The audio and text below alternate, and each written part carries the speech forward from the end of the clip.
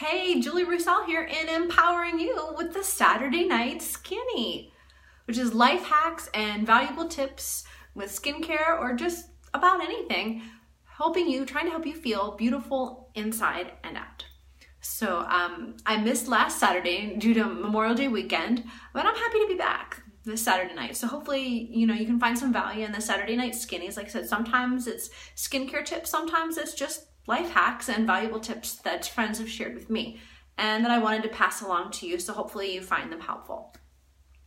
So tonight's tip, have you ever struggled with, blackheads or just those dark spots on your nose? They look like little dots. Or do you have blackheads occasionally in the summertime? Well, guess what? You're just like everybody else. It's summer, there's a lot of hot temperatures, you're sweating, you're working out, you happen to wear makeup a lot all day long in the sweat and heat, you have clogged pores, and sometimes we're even dealing with hormonal bits of acne as we get older, not just teenagers.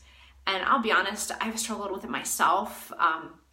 For a lot of years, I was used to hide my nose and my chin areas because you could always see those black dots everywhere, even though they were tiny. It looked like someone took a pen and was just dotting my nose with them. And I always used to hide them with makeup because I tried so many other things to get rid of them and it never really worked. Like those pore strips. Well, what's funny is when you already have large pores and there's a lot of garbage in them, putting those pore strips on every night helped a little bit. It would pull some of it out, but the pores were still large and they would fill up every day, no matter how many times I tried to get rid of them. So it wasn't until I stumbled upon a tip from a friend that I was able to really fight those off and really help minimize the pore size as well as minimize the amount of dark blackhead spots that I would see on my nose and especially in the chin area. And I'd also noticed that it decreased the amount of breakouts that I was having. So I wanted to share that tip with you, and hopefully it's something that you will find valuable. I've got my hair back far enough, but I'm going to demonstrate just a couple easy steps of what you can do to help minimize those blackheads. I know it's kind of hard to see with the light here, but oh, there we go. You might be able to see some of the shine on the nose. It's late at night, I do have a little oil. But first thing you want to do is you need to remove your makeup first. And for a lot of people, this is hard because they think, oh, well, I'm using a scrub, I'm just gonna scrub it all right off.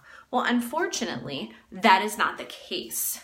And I used to do that myself. And what I discovered, thanks to a friend of mine who is a dermatology PA, she pointed out that if I wanted the products to work properly, I had to make certain that there was nothing on my skin at that point.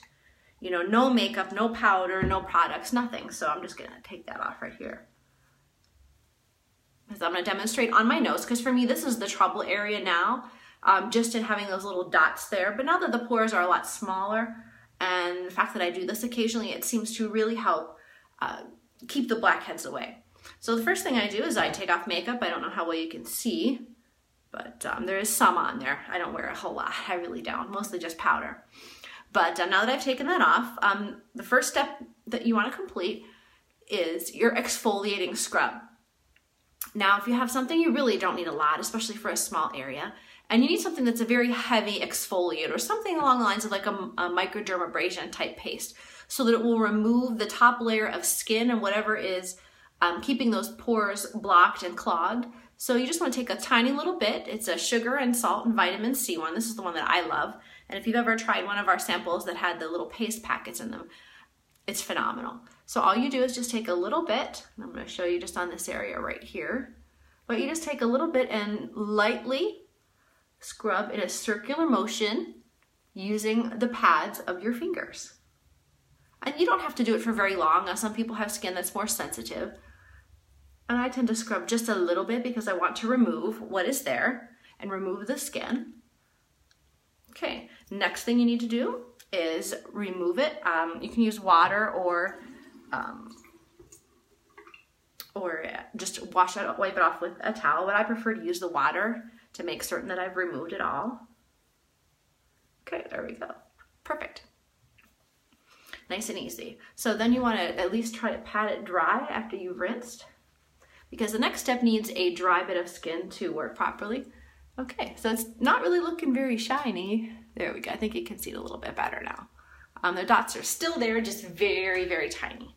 And once you've used your paste and rinsed and dried, the next thing you want to try is your mask. You want to find it can be an exfoliating mask, but you want to apply something that is designed for acne. And if you can, please make certain that you choose something that is sulfur based, especially if your skin tends to be on a little bit more sensitive or dry side. I discovered with mine that if I was using a benzoyl peroxide one pretty often, then my skin would dry out and get very red and irritated. Okay, I think you can see me applying it. There we go. All right, so I've got my purple power going on here. There we go. So you just want to apply the mask,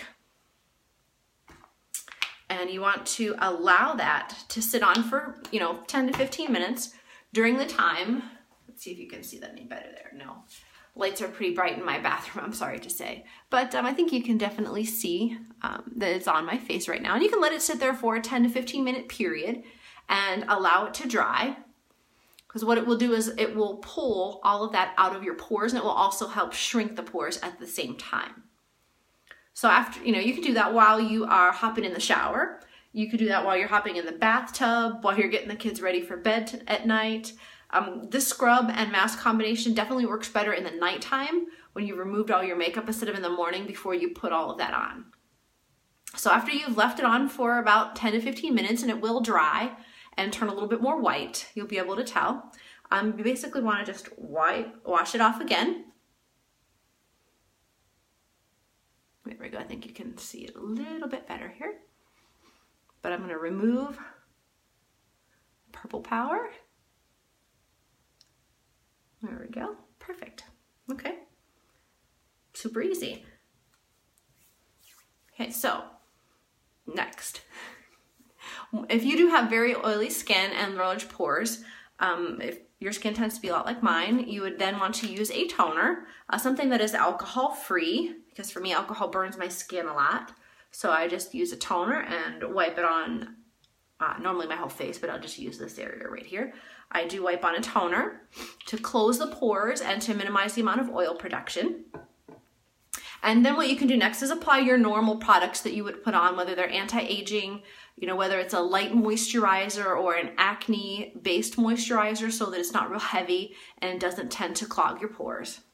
Now, if you happen to have a lot of blackheads in the area, or they're very dark and very well embedded, what you can do is apply an acne treatment. For example, something with benzoyl peroxide or some of the other acne medications, along with maybe retinol in it. And what you can do is, I tend to use the Unblemished 3, which is the lovely pump here.